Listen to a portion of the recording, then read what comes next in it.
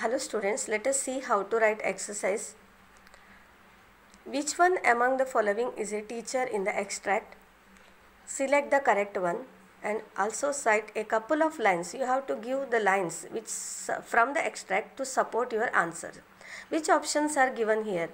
Denham, Miss Joseph, Sapiano, Dale Evans. Here, if observe, if you read the given information in your textbook, see, it has been observed that Dunham, Miss Joseph and Sapiano, they are students. Which lines support? Dunham and Miss Joseph, the two most senior students. And that's also another line. Sapiano spoke of the study of the class had made.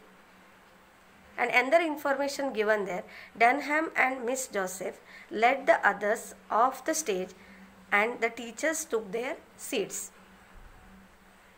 The following lines from the extract show us Dale Evans is the teacher. Which lines support us? He is a teacher. Denham called two children at random from the audience and then asked them to write the name of each teacher on a slip of paper. Then the names were called Mr. Watson, Mr. Dale Evans, Miss Phillips. So from these lines we can understand that Dale Evans is the teacher.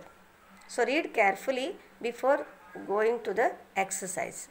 And see second question, complete the table here highlighting the various traits of the major characters. What are their special qualities?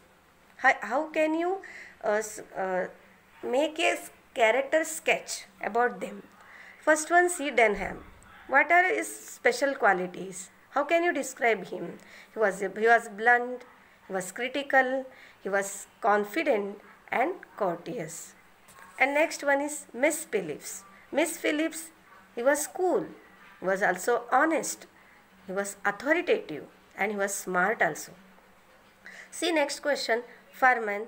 Furman was clear about his decisions, he was precise, accurate, he was dramatic and adroit.